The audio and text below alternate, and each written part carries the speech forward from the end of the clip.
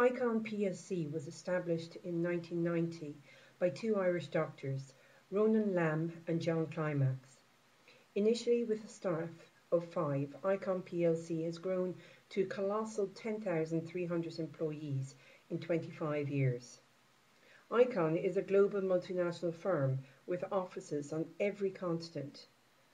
Icon plc provides a suite of services ranging from preclinical, early-stage clinical development to consulting, resourcing, imaging, medical devices and adaptive trials. In Ireland, Icon's plc's headquarters are based in Dublin and Firecrest, a subsidiary of Icon, is located in Limerick. Founded in 2001 and acquired by Icon in 2011, Firecrest delivers an innovative suite of training, performance support and study management tools which can significantly improve the compliance, consistency and execution of all study-related activities at all sites and by all study personnel. Julie McGorty is an instructional designer in Firecrest. Before learning more about Julie's background, her role and the document production process, it is important to know what being an instructional designer means.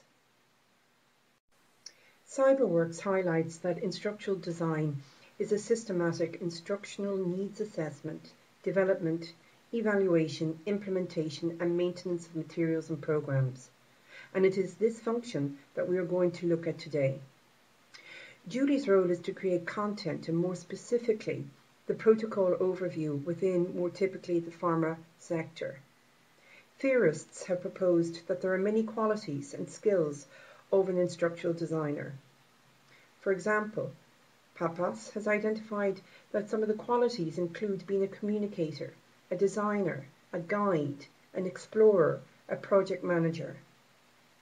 Gadipelli has identified 5 qualities of an instructional designer. They include creativity, an eye for detail, a problem solver, being able to visualize material, and the ability to write. So instructional designers need to come up with creative ideas for presenting content, design, engaging interactivities, and devise strategies that motivate and enhance the learning experience. Concerning Gadipelli's eye for detail quality, it is very important for an ID to have an eye for detail. IDs should be capable of identifying and choosing relevant information and deciding the best way to deliver a good learning experience. The third quality is problem solving. This is a skill that is required in most fields and also applies to an instructional designer. Instructional designers need to meet the demands of all stakeholders. Fourth quality, visualizing ability. A good visualizer can help learners retain information through visual clues, apart from adding value to the instruction. And finally, Gadipelli's 5th quality is the writing ability. Instructional designers need to be able to provide a structure that conveys thoughts or ideas coherently. Based on the instructional strategy, the writing style or the tone needs to be changed. So this video will highlight the qualities of Julie in her role as an instructional designer. So who is Julie McGorty? Julie comes from a family that's always had a love of reading. Her father is a retired academic and one of her siblings is involved in PR, but as she says, he is involved in a more different form of writing, more spin. Julie completed her undergraduate in equine science in UL and also a master's in interactive media in 2006. Within the master's, Julie found the visual end very interesting, using everything to communicate a particular theme or style, as she says. Julie has had a number of roles in the past, and you can see that in this pictogram showing the various roles that she's had since she's graduated to 2014 in her new role in Firecrest. And all have been associated with writing and some form of technical communication. Julie is involved in the production of the protocol overview and its associated materials and resources from start to finish. She has to establish goals and needs to understand who the learners are that she is writing and designing for. Julie's background has greatly influenced her ability to perform her role today, as she says herself. The training I got as an undergrad in science writing was very specific. You'd have to review articles or you'd have to submit projects, but they were very clear on the level that they required and the style of writing you'd have to use, and sticking to facts and only applying what was fact, not assumptions. That was a very, very strong foundation in technical writing, and it has definitely stood to me in all the years.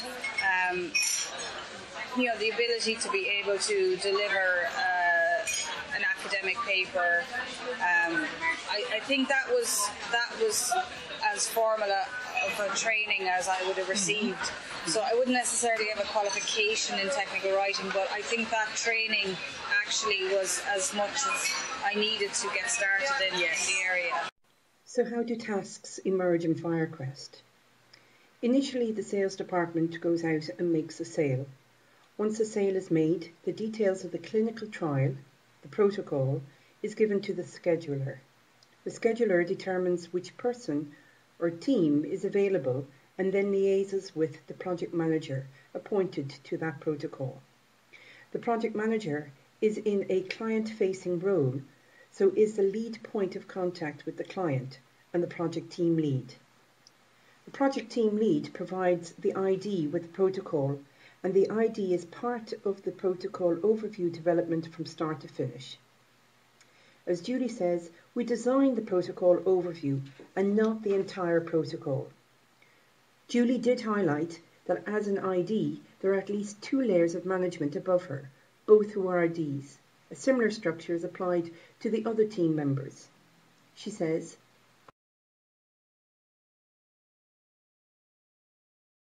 once the PTL has notification who the team are for writing the protocol overview, the protocol is given to the ID and the appointed SME.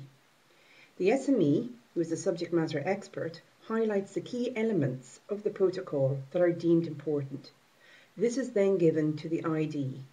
The ID spends up to 3.5 days scripting the protocol and converts it into a more meaningful graphical format. This is then sent to the graphics team, who has the content for about a day. The whole team, comprised of the ID, the SME, graphics, and where necessary, members of the multimedia team, meet and storyboard it based on 5 topics.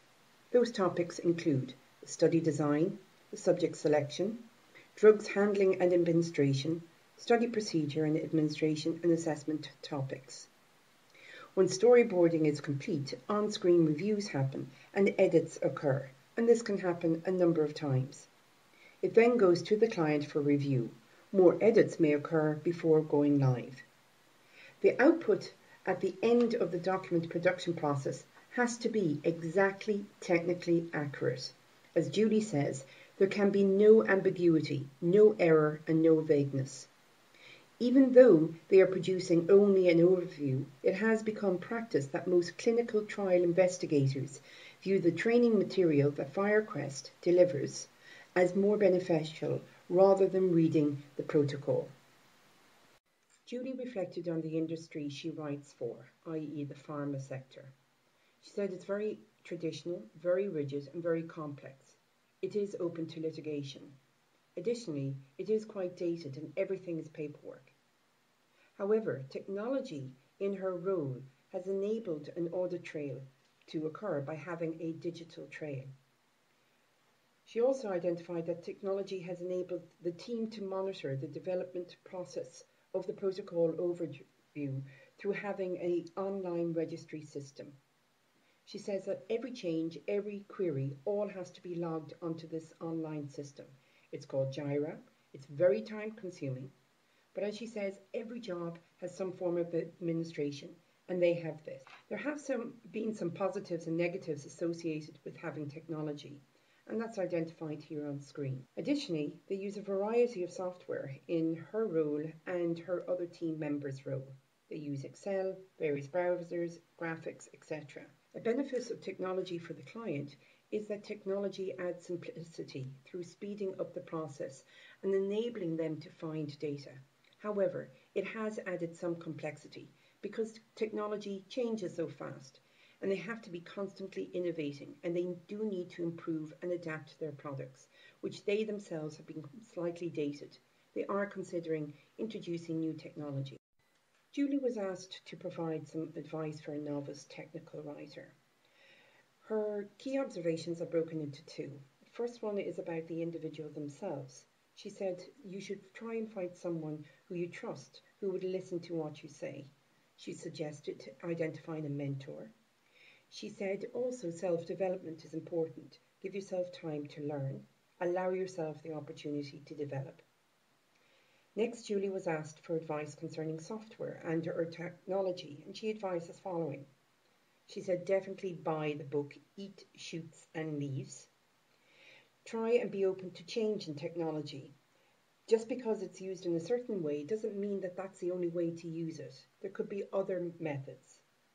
Try and find examples of projects online.